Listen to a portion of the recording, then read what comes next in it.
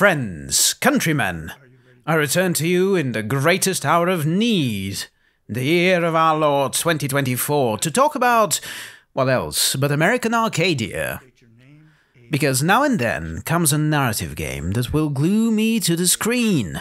2023 was excellent at offering me those.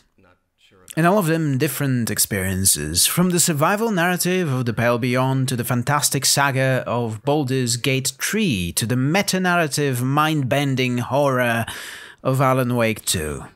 I've played through more unforgettable narrative experiences in the last half year than across the 2 years prior.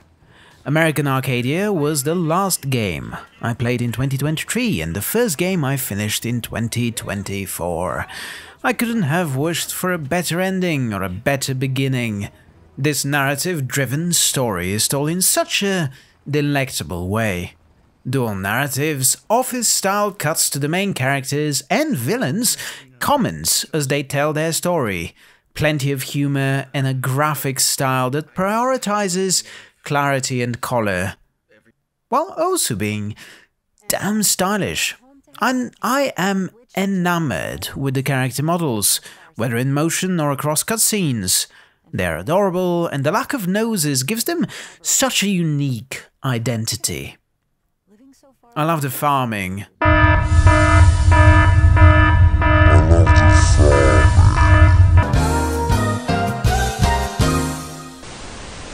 I love the framing even more. This idea that everything going on the screen is the visualization of Angela and Trevor's interweaving story of escape in the face of surveillance from hell. That's right. Arcadia is the worst thing in the universe, the next step and evolution of reality television, the domed city that keeps everyone in a perpetual version of America's 70s, every single moment of every single person's life always caught on camera. And there's our lad Trevor, the most normal, ordinary person in all of Arcadia. He isn't one for drama, he's not endlessly popular, doesn't have an innate charisma, well, outside of being voiced by Yuri Lowenthal, and isn't a magnet for, as I said, drama. Trevor's nice, he's relatable, maybe because both him and I are 28 years old, and his jokes have the energy of dad jokes to be. All he's missing is the kid. It's not his fault he's grown up in an atmosphere that encourages the most toxic traits imaginable. We all know what version of reality shows sell.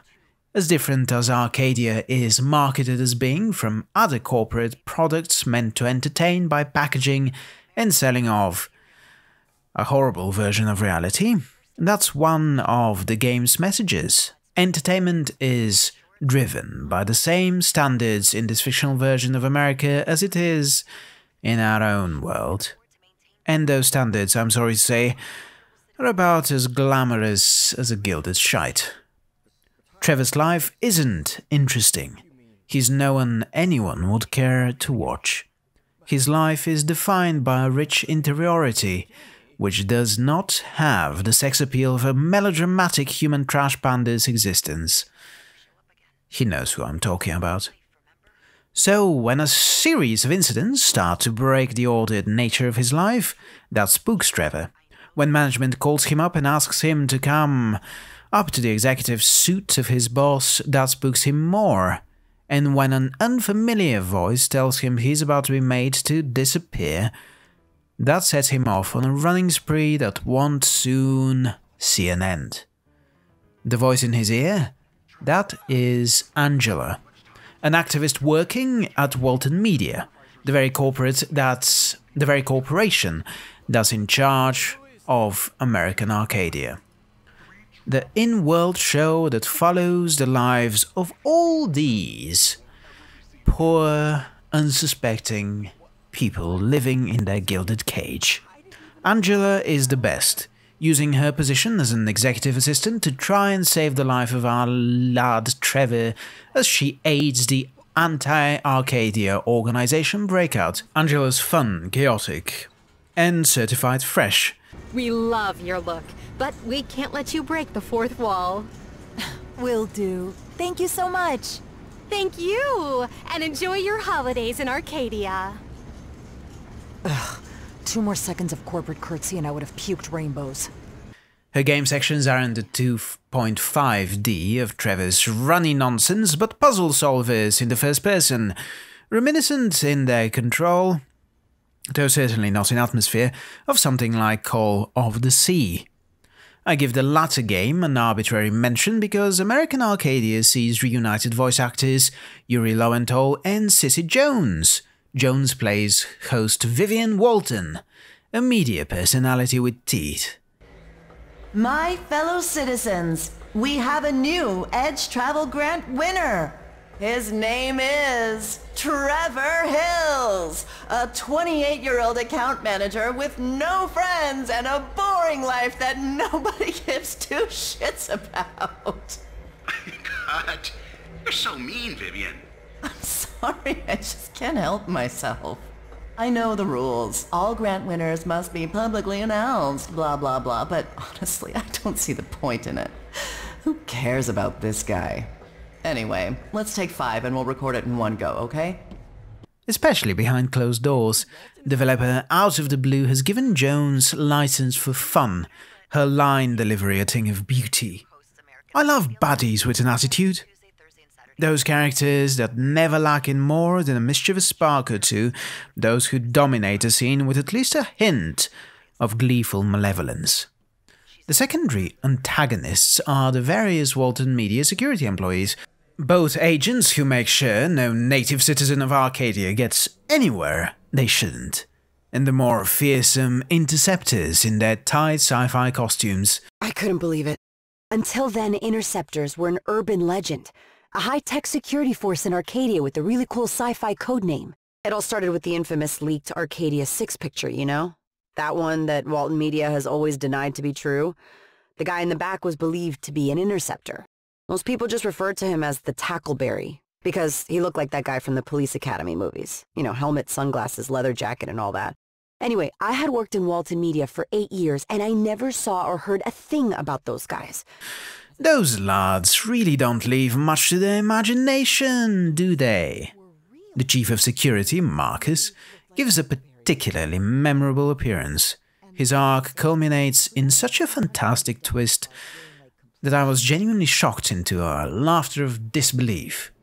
He makes for one of the most memorable sections in the entire game. You're sharing Angela's perspective while Trevor is on your monitor, controlled by you, trying to hide from a gaggle of 70s-style security people, blending into crowds, hiding behind timed fountains and voltage boxes, cars, and the like. You also have to respond to a series of grilling questions by Marcus. In effect, the game forces you to split your attention between the 2 scenes, between the 2 sections, the 2 ways of playing American Arcadia.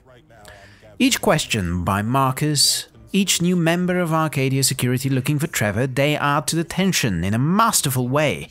I felt a few times here, as well as elsewhere. The most frustrating moment I experienced across the entire game is owed entirely to my own impatience and thick-headedness. The game itself really did me no wrong. Props for that.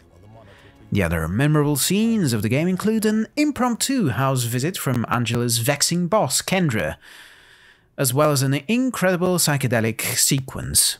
Everything about the ending is pitch perfect.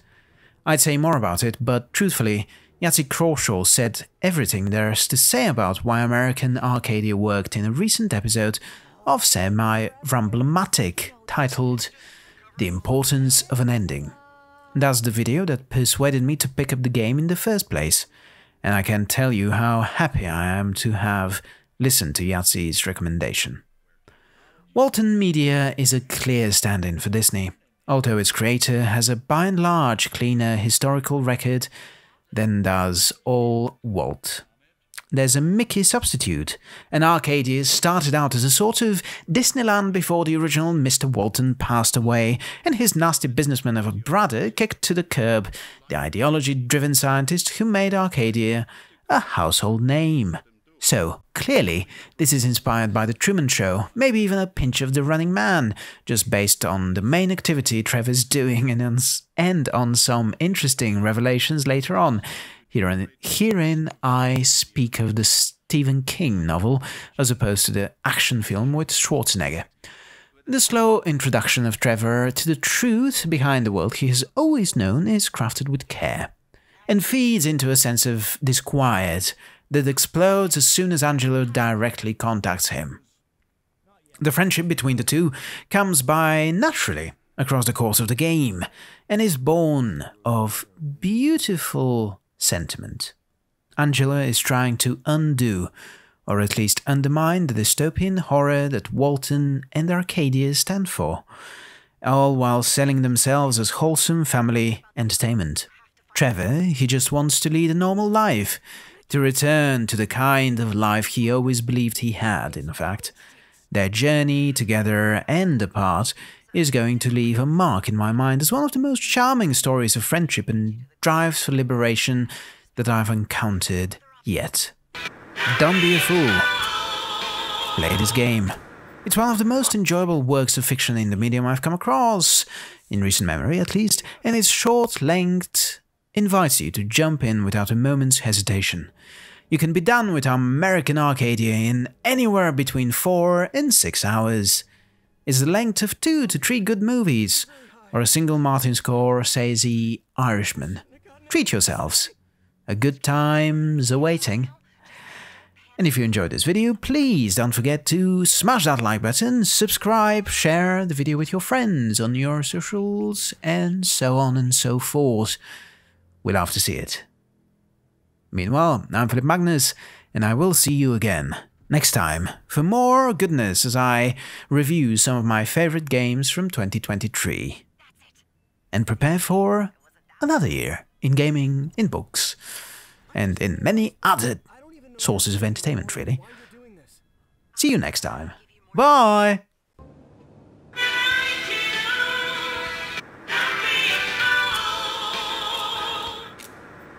What on earth?